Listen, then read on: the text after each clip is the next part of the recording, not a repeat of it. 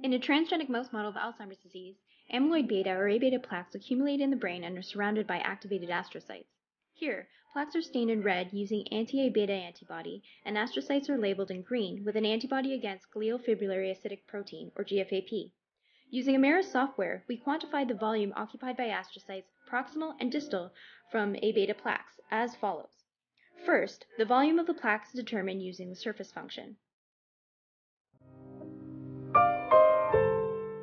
Second, the surface function is used to create a masked cylinder, here in pink, with a volume 10 times greater than the plaque.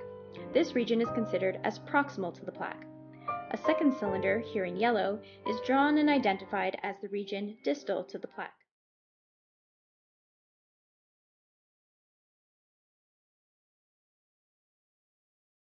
Finally, using the filament tracer function, the volume of astrocytes is estimated in the proximal region surrounding the plaques, illustrating astrocyte processes in direct contact with the plaques. Similarly, we also traced astrocytes in the distal region surrounding plaques for comparison.